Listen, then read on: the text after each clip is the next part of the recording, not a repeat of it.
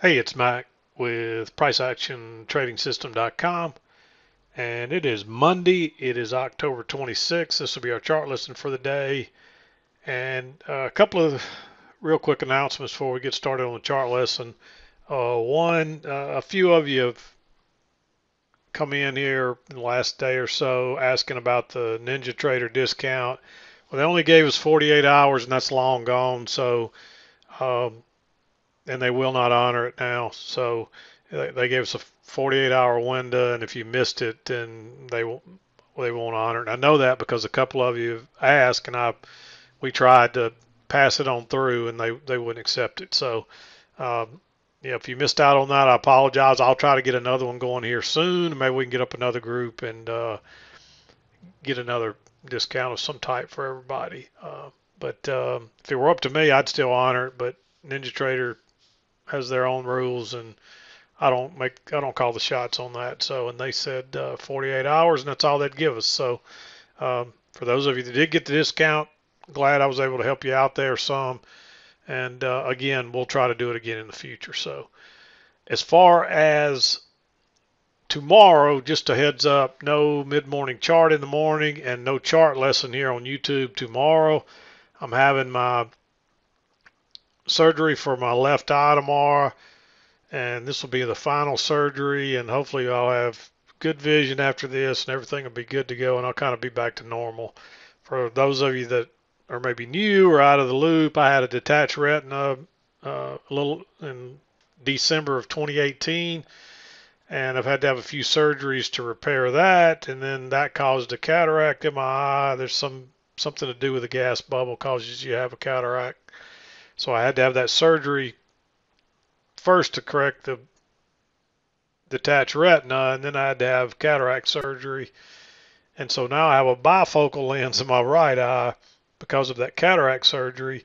Well, it doesn't match my left eye, and it causes a depth perception issue. It doesn't really affect my trading too much. I can't see as well as I could, but really my vision is almost back to 99% in my right eye, so I feel real good. A lot of times people lose their vision with a detached retina, and so I'm thankful that I got mine back to maybe 98 to 99% normal.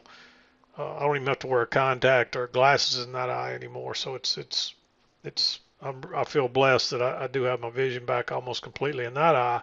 However, um, to make things normal for me with my depth perception and to be able to see properly, I need to have a bifocal lens in the left eye too. So that's what I'm going in for tomorrow.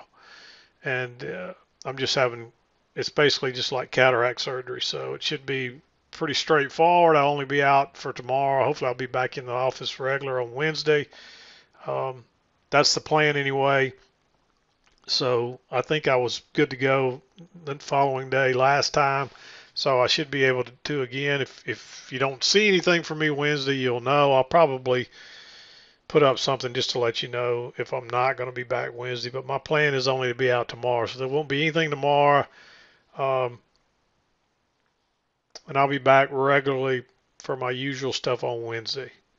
That's the plan at this point. So we should have a chart, mid-morning chart on Wednesday, and a chart lesson too, unless um, there's some kind of complication or something doesn't, I'm not feeling well or whatever. But my plan is to be back for a normal day Wednesday, but nothing for tomorrow. That's the main thing I wanted to let you know. So rather than continue and take up a lot of time with that, let's go over the chart here real quick and wrap today up.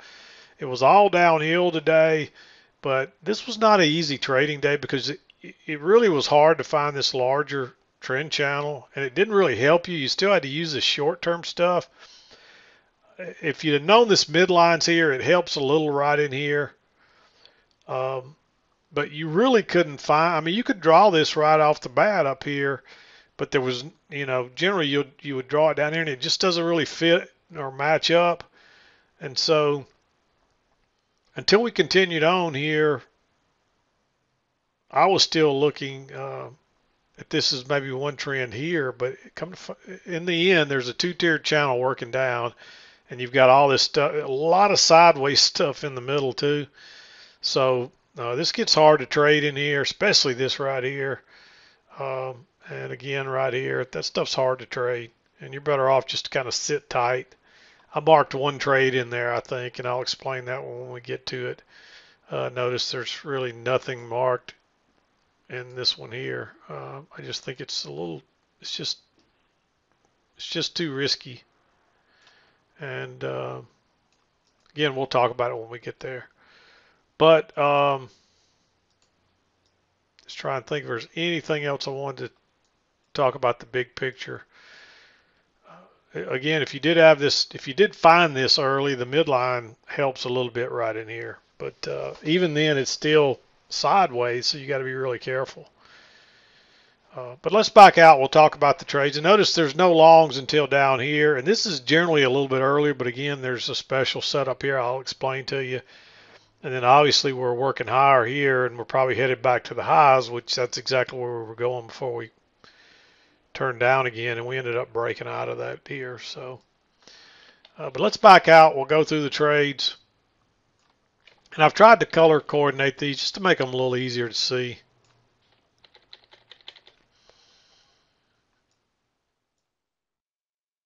But early on, we were obviously trending down here, and you had this two-tiered channel that was in play. We did have an overshoot here, and we were starting to work up.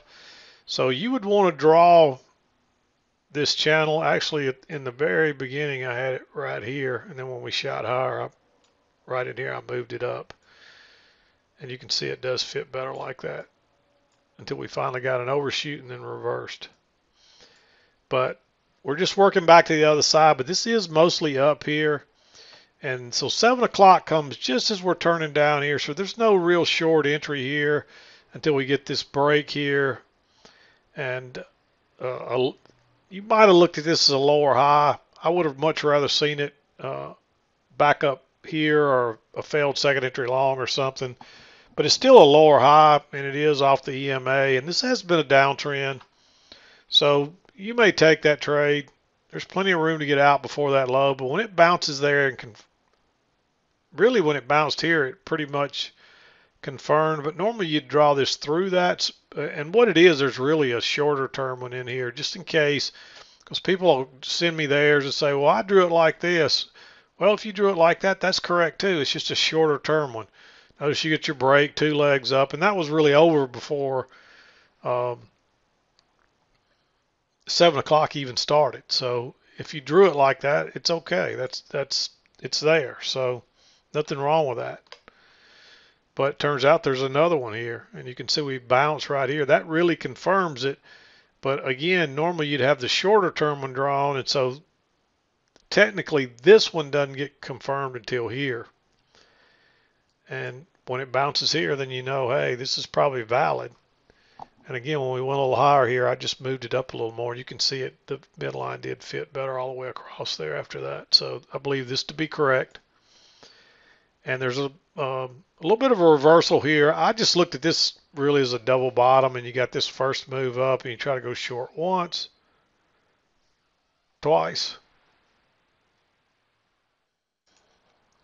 Okay, I had a slight interruption there. I can't remember where we were at. I think we were talking about this, and it turns up here, and it pulls back once and tests that midline, pulls back twice. This is a little bit congestive, but it does bounce off the trend line, and it gives you a double test of the EMA, gives you a fairly bullish signal bar. So you may go long right there, since it is off, since you have not only the trend line, you've also got the midline. And we are looking for prices to go back to the high side possibly. So again, it's a little bit aggressive because it's a little bit congestive. But the reason it's congestive is trying to go lower, and it can't get through that midline. And notice what happens once it gets that double test. People give up, and it goes straight up. And you go try once, you try to go high twice, and it actually breaks higher and turns down. So when it breaks lower here, that's a failed second entry long. It's also a second entry short. It's a second entry short on an all in one bar because it broke higher and turned down all in one bar. This one, you could actually argue for this one to be red, but it's close. So I just think it's still a little bit aggressive. So I marked it green, and it would have been a great trade, but you don't know, it's a little bit congestive again. Notice you got 1, 2, 3, you got several bars. But again, the reason you got congestion is because there's still a lot of buying power here, but there's not enough to get through to overcome the trend channel line, and that's pretty typical. You see it tries it again up here. They keep trying to go long, and then finally they give up, and boom, the bottom falls out. But you're back to the that bigger main trend line as well. Plus you're coming off this one, so you got a double. And notice how it gets stuck between the downtrend line, the upward trend channel line, and the EMA. It's just kind of fighting all three of those. And eventually one of them is going to win out, and obviously the bigger trend channel wins out in the end, and off it goes. So it's just really hard to know right in here what prices are doing. They're going higher, but this was a pretty good downtrend, and this is the first break. And really what you got your break here, and note you got a two-legged correction, and that could be the center of the pattern. And notice that's where I marked it. I marked this leg over here, and then I brought it over. And hopefully you can see there's a leg up, a leg down, and a leg up. There's a two-legged correction there. And so this is a good place for a possible trend, the trend to reestablish itself. There is a second entry short right here. Notice there's a little trend working up. You get a break and a couple of legs up here. I didn't mark this one, although I probably should have at least made it green, because it is, technically it's not a second entry, and that's the reason I didn't. Hopefully you can see there's two legs up there. So on a bigger picture, it is a second entry, but counting from here, it's like a first, second, third, fourth. It's like a fifth entry. So it's not a, oops, I didn't mean to do that. It's not a true second entry. So it's a little bit aggressive. So you may argue for it to be green, but there's a lower high here, but you're still above the EMA. You're kind of working sideways here, and you just keep working and working. Now you do get you make that high, you do get a little double test here with a fairly bearish bar, but you don't have much room to these lows right here. And this is just a little trading range. I didn't draw it in there.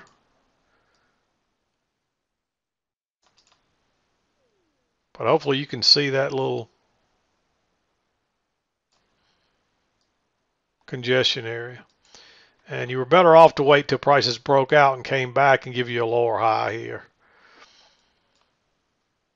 And that's a little breakout pullback short, but it's also a try to go higher once, twice. It's also a failed second entry long. So it's a little bit of a reversal pattern. So if you're going to go short, that's the place. And this is the trade of the day. The thing just takes off and it doesn't check up until you overshoot down here. And even then you just work sideways again. You get another little failed breakout here, but you got to go short right into what looks like the lows there. And this is probably a little, well, probably a little bit lower there. Like so, and you're just working sideways. You don't have much room there. So I don't think you can go short there. And then we work back over to the trend line, and you get a lower high here. And this is actually a first entry, and then it breaks higher. This is a second entry. This is all in one bar again. It was similar to the last one. Where was it?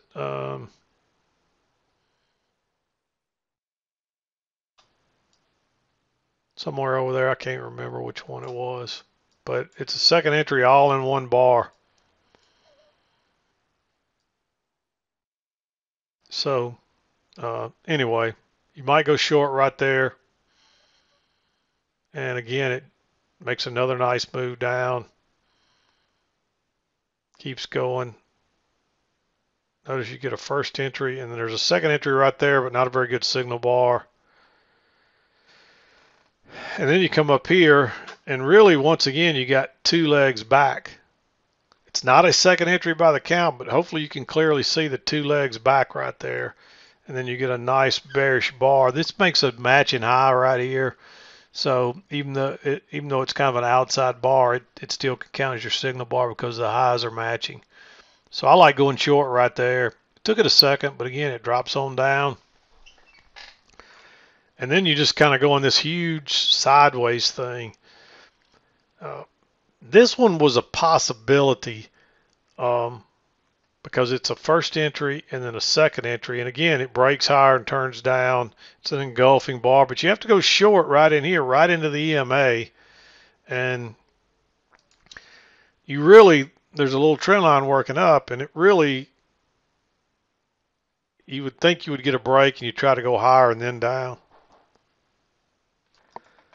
Okay, another interruption. I don't know what the deal is today, but I can't remember where we were either. I think we were talking about this trade, 2 legs back, and then we work down again. And then we just start working sideways again here. And again, there's another 2 legs, but you can clearly see that trend line working up. And this is the first close outside. And there's a good chance it could try to go higher again. You get a lower high here, which normally I'd like that trade, but being right into that support, this is what happens. It probably would have still given you a scalp, but they tend to snap back, and it turns out this is just a sideways range. But we did go lower here, and you break out, you make a lower high, it breaks higher and turns down, so that's probably going to trap some people. So the fact that as long as you got enough room to get out before here, you could go short there. And maybe since we've already broken out, it'll take on off. It doesn't work out that way, but you had enough room to scalp out. If you wait till here and go short, I don't know if you've got enough room, but when it comes by, it actually breaks higher. This is an engulfing bar. Just go short 1 tick below that if it breaks lower, and sure enough it does. And so that would have been a nice trade. It bounces. You get another lower high here, but that's just too, that's too congestive. It would have worked, but you don't know that ahead of time. And again, we're just working sideways. There's another failed breakout here, and this one is very tempting, and it does look good in the end, but I just don't think you can risk that because it could turn right down here and bounce and go higher and stop you out. So, and then we just go into a tighter range here, and I don't really like any of this except for here. You finally get a lower high with room to get out there. You notice there's a midline there, but that's just because it automatically draws it when I draw the little channels. So you can ignore that basically because we're clearly going from high to low consistently. And so we're probably going back to the low here. And so I don't have a problem entering that one. I like that trade, in fact. And notice that we just go back to the high. You get another chance here, but it's too close to the lows. This one's too close to the lows. And then you're off to the races. And then finally you get a second entry short right here. It's the first break of that channel, second entry short. And then you get a lower high here. This one's getting a little more dangerous because you don't have a whole lot of room there. But this is a pretty strong downtrend, and we're making a lower high right there. And but you'd want to be aware of that. That's something to think about. I just like this one still because we're probably going to make a new low at the very minimum. And we're probably, at this point, you might have verified this midline. It's probably doubtful that most people would have that. But you can clearly see we're making new lows here, and we're probably going lower. So off we go, and then we just go sideways again, and I don't see anything in there that's worth taking. You definitely don't want to be going long in here with everything still below the EMA. It's tempting to go short all the way down through here, and you probably would have been okay on any of them, except maybe this one if you went short there. But obviously, you probably, with that one being an inside bar and hopefully being a little double bottom there, you'd realize you don't want to go short. Any of these others, if you went short, you might have been okay. But notice it comes back far enough to stop you out on any one of those. So I just think you're better off it's just too tight across there. And then this is a repeat pattern to, where was it? This right here. See that pattern where we made the little breakout pull back short? And we made that little repeat pattern right here again, breakout, pull back short. You push through first, and it breaks higher and turns down, and off to the races it goes again. We come back to the trend line a couple of times here, but you're just getting so far away from the EMA, and these are all making new lows. So I don't think it's worth risking. And then finally we bounce here. For some reason my big channel's off. It should be a little lower there. I probably touched it somewhere along the line or something. But notice that you run up, you get a first entry here, and then you get a second entry that fails right there. But I think it's too early to try to take a failed second entry short. If you'd have gone long there and been willing to ride that out, it would have worked. But I just think it's too early yet. That's the first break of this channel all the way down. There's too big a chance we could go lower. But watch what happens. You made that low. You come back, you test it once. And you also test the trend line in the EMA. Then you come back and you test it all again, and you still close inside that trend line. So you get a double test of the support area. You get a double test of the EMA.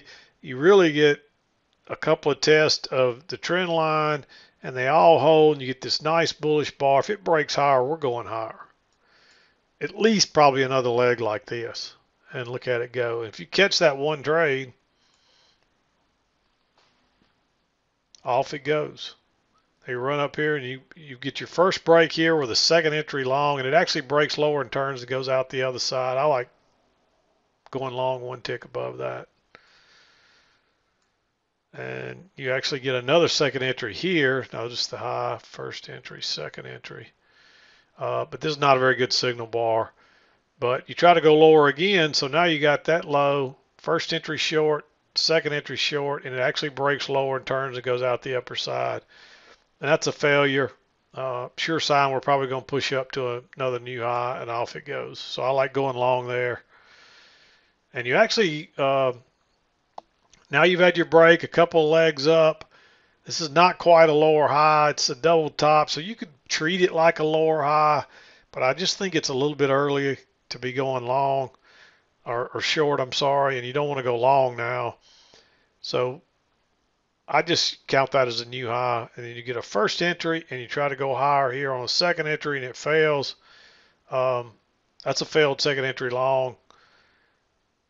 You may jump in there. It's a little bit aggressive. You can see the trend line working down off of that. And we actually get a break real quick. That takes you in the 2 o'clock hour, and you really don't get anything else. So I just think that one's a little bit aggressive, but it is a failed second entry long, and it's probably going to act as a little trap, and you can see it quickly shoots down real quick, a couple of bearish bars, and that does kind of show you it was a trap there.